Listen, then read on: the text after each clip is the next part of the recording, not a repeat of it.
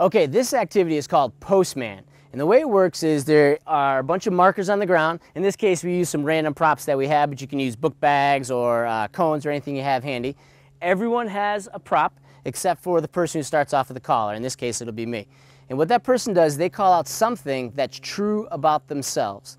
If it's true about you, you have to switch spots. It can't be a spot directly next to you.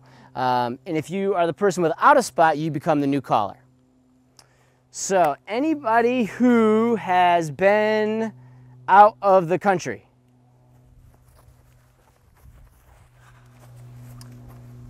Anybody who likes baseball?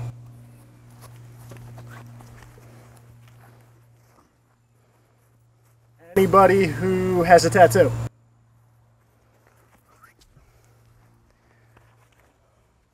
All right. So this game is great. You can play with any number of people. You can play this with groups of 5, 10, or 100, and it's a great time.